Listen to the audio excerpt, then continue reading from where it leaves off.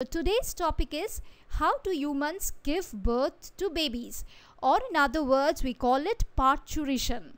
So let us start with today's topic. So what are the learning outcomes of this lesson? At the end of this lesson we will be able to know about the whole process of parturition with a detailed diagram. So if I am describing with the diagram, that pictures will be there in your mind so that you can know the process step by step in detail. We will know about the twins, both the identical twins and the non-identical twins. So first we will start with parturition, then we will move on to identical twins and then the non-identical twins or the fraternal twins. So let us see what is parturition. Now in this video we are discussing about the main points of parturition. So what is happening at 40 weeks of pregnancy? The uterus, it starts undergoing some rhythmic contractions, which is called the labor, and this labor is actually initiated with the help of several hormones which are being secreted from the increase of adrenocorticotropic hormone secretion. Actually this increases from the fetal adrenal cortex, and this androgens which are in turn converted to increase in estrogens in the uterus cause the release of prostaglandins which initiate this contractions. So adrenocorticotropic hormones which are actually helping the secretion of androgens, which in turn secretes estrogens, and the prostaglandins are secreted with initiate this rhythmic contractions. So this is mainly a full hormonic sequence of events which is happening for the uterus to contract rhythmically. Now then what happens? The amniotic fluid comes out, or the amnion bursts. So if you remember the previous video, I think you remember that the baby was inside a sac which was called the amniotic sac or amnion, which bursts at this time and the amniotic fluid is discharged, and the uterus contracts so powerfully that it wants to push the baby out or expel the baby.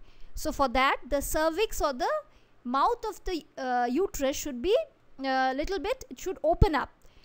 Now then the baby's as the baby is expelled from the body, as soon as the baby is expelled, the baby's lungs start functioning as it takes the first breath. So the baby cries. So as soon as it cries, the first breath it is taking, its lung starts functioning and the umbilical cord is tied and cut. So I think you remember the umbilical cord also, which was supplying the blood to the baby. The maternal fetal system was connected through this umbilical cord. Now next the lung bypasses close so that the blood flows to the lungs. After the baby is born, the placenta is also discharged after birth, and the breasts which were developed, they start producing milk. So this milk production is also due to a hormone called oxytocin. So oxytocin helps for the milk production. So this details you will study in higher classes. As of now, you just remember this. At 40 weeks of pregnancy, rhythmic contractions start, which is mostly due to the action of prostaglandins which initiate contraction. Next comes the amniotic fluid is discharged, amnion bursts, uterus contracts powerfully and expels the baby. Now the baby's lungs start functioning and it takes the first breath. The umbilical cord is tied and cut. The lung bypasses close so that the blood flows to the lungs. The placenta is discharged after birth and the breasts start producing milk as the oxytocin is produced in high amount in blood. So let us see through a picture how this parturition takes place. Now in this slide we will see the diagram of parturition. So see my red pointer over here. This is the 9-month-old fetus. Now it is in a position with its head down. Head is near the cervix which is the top part of the vagina. Now, if you have not gone through the main parts of female reproductive system, you will not get it clear. So I am putting the link here up. Please do go through the main parts of the female reproductive system. Then only you will get this parturition process clearly. So what is happening here?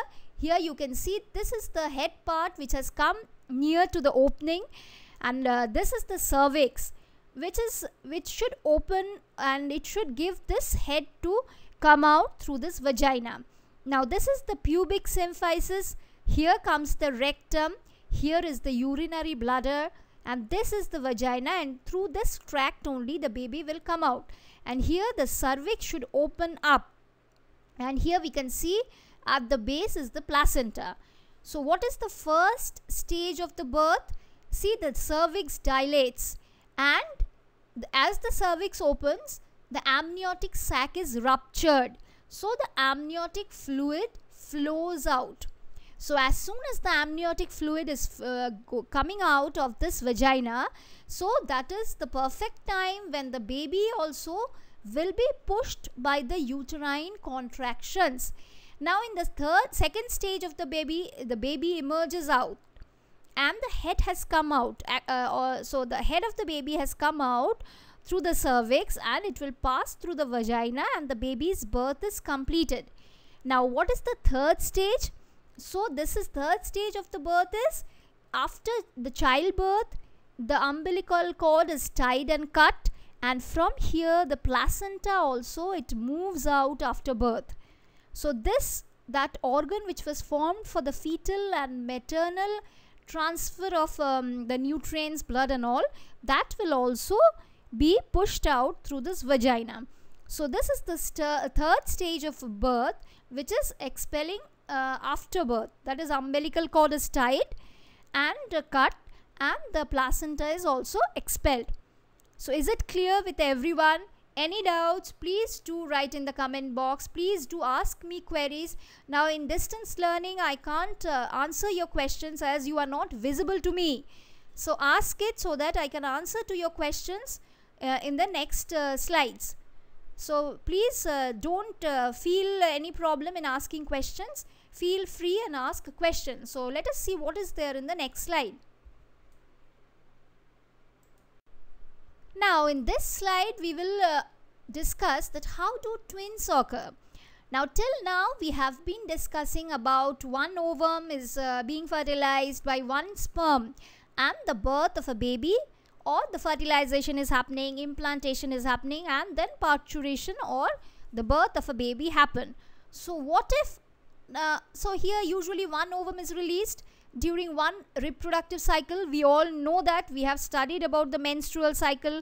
Those who have not studied yet the menstrual cycle and the parts of reproductive system, please go through it. I am giving the link up above.